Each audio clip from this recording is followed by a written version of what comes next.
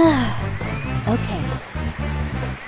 Welcome back to the show, everyone. Before the commercials played, I promised I'd tell you guys the story of how I got my scar. And don't worry, this story's not going to change every time I tell it. If you want to confirm it is real, just ask my dad.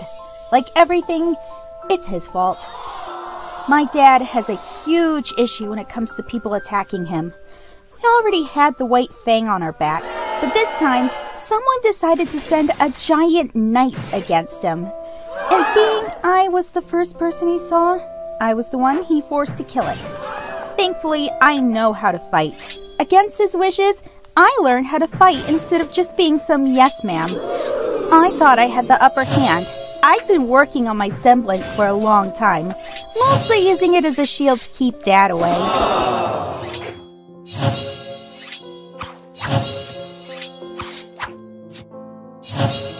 But I was hit in the face, and instead of leaving a bruise like a normal punch to the face, I was cut.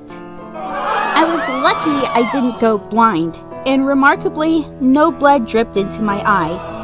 Now, my dad may have the biggest dust company ever, but he never gives me or my siblings a discount. What he doesn't know, though, is that Mom gives me an endless supply of this stuff.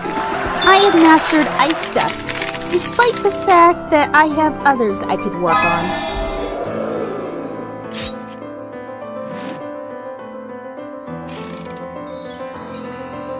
And then, I killed him.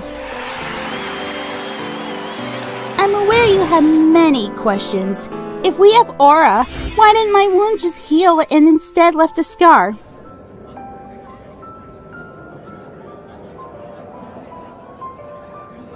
I have no idea, to be honest. And that is how I got my scar. Now, let's cut to commercial.